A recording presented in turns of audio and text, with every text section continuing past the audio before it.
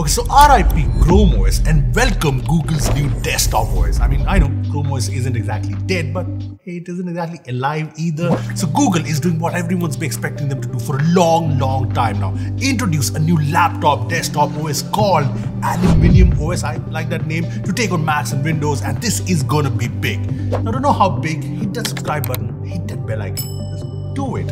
And this actually has potential to be huge, so let's get into detail.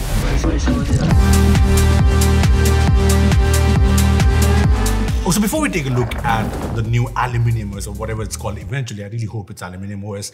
I know the question is, why exactly a new desktop OS? Well, to be honest, ChromeOS never really took off. I mean, it got better over the years with proper windowing, task manager, progressive web apps, Linux support was always there, and even Android apps from Play Store, all of that. But you know what? The lack of app support, Android apps running inside a sandbox, web apps being slow AF, and the overall average hardware in Chromebooks meant that it never really became a solid alternative to Macs or Windows, and that's where this new OS comes in. And instead of, fixing ChromeOS, Google is actually doing the smarter thing. They're building a new laptop OS on top of Android, and Aluminium OS will be Google's fusion of Android and ChromeOS. And the good news is the new desktop mode in Android actually gives us a good look of what it's gonna be like. See, in Pixel phones, there's a new option in developer options that lets you enable the new desktop mode, and this is pretty close to what Android as a desktop OS would look like. I mean, check here, you get a very ChromeOS style app list, but obviously all apps here are native Android, so no web apps, no extra layers, everything runs directly, and that means it's faster, smoother. You also get full app features, like see the camera app for example, or even Gemini, which is Gemini Live built in, something you don't get in the web wrapper on ChromeOS. And when you resize apps, the content adjusts properly like it does on an Android tablet or a folding phone, way better than ChromeOS. And it has that full desktop feel. I mean, I can connect a mouse, a keyboard, it has external display support, and then there's all the good windowing options. As you can see, you can resize apps freely, use multiple floating windows, or even run apps in split screen. And there's also this dock aka taskbar at the bottom, and you can even have multiple desktop spaces, one for work, one for fun, and you can switch between them quickly without things getting messy. And I know this will remind you a lot of Samsung DeX, because yes, the desktop mode is actually built on the same foundation as DeX itself. And I know this is still in beta, so desktop is not customizable. Chrome is not the desktop version of Chrome, so no extensions. The quick settings are still not optimized for the bigger screen. And when you think about it, this actually fixes some of the biggest problems we had with ChromeOS, like support for more powerful hardware since it's literally Android itself, support for better graphics thanks to Vulkan in Android. And this is just the UI, a quick look at the UI. And what makes Aluminium OS actually exciting is that it's supposed to be built from the scratch, from the ground up for laptops and desktops. And that means there's more than what meets the eye.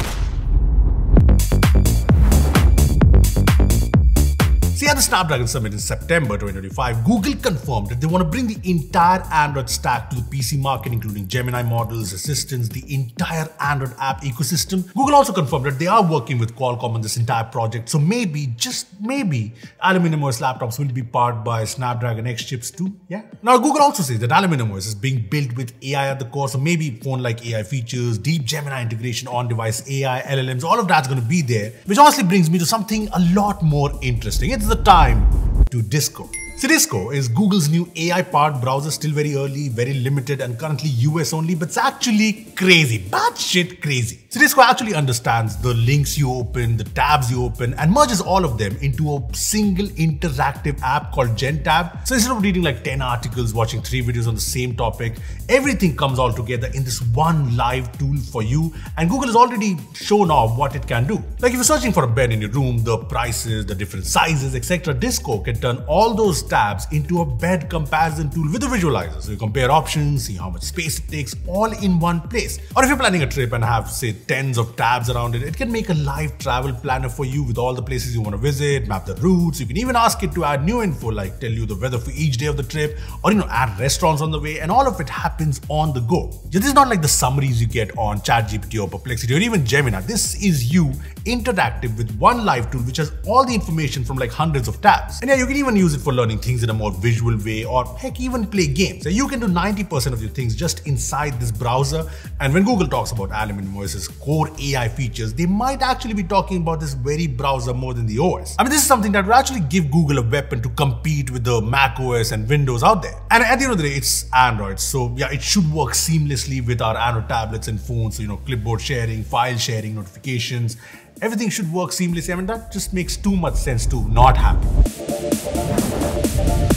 Now, I know there are some big questions, like the older Chromebooks. Will they get this in an update? Spoiler alert, I don't think so. Your Celeron laptop will support this. And that brings me to the other question. Will this only be part of budget laptops or more premium laptops as well? See, I don't think I have all the answers right now, obviously, but we do have some big hints. I mean, as per Google's internal bug reports, they've already started calling the current version of ChromeOS Classic. Yeah, not exactly Classic. So yeah, AluminiumOS is clearly the future. They've also planned different performance tiers like AL Mass Premium, AL Premium, and AL Entry. So yeah, this is not just for cheap Chromebooks anymore. The premium laptops are a part of the plan, and whether this means that there's a difference in different feature sets, that's something we don't know yet. And leaks also suggest it is already being tested on Intel and MediaTek powered devices. And as we already talked about, Google is working with Qualcomm too, so yeah, everything's on the table.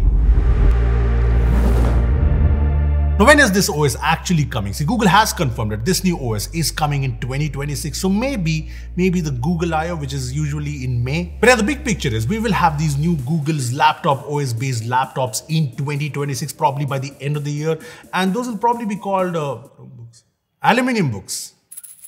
Look, to be honest, I don't really care about the name, but I do really hope that Google gets this right, creates a new desktop laptop OS that feels fresh, looks fresh, has unique features that we haven't really seen before, because let's face it, the more the competition, the more the innovation, and more the software really. I really want Google to not mess up the hardware. Maybe do something like what Intel did with the Evo certification so that not anyone can just slap this OS on a random cheap-ass Celeron laptop. Or maybe it's time to bring the Pixelbook back from the dead.